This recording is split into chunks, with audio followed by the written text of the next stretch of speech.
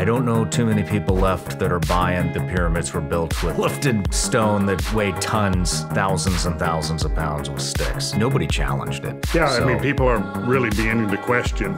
You could look at it as an anomaly. One culture at one point in history said, hey, you know what? We're going to quarry and move 200-ton stones just for the heck of it. I need to introduce you to my friend Chris Beck. He was a SEAL and then he worked for the Pentagon, but he talks a lot about everything is frequency and vibration. See, that's exactly the direction I would go. But I do think that there are forms of energy that are orders of magnitude more efficient than anything we're using today. Basically, we're talking about levitation. It seems to be the only logical explanation. I think levitation was probably the scientific reality to ancient cultures.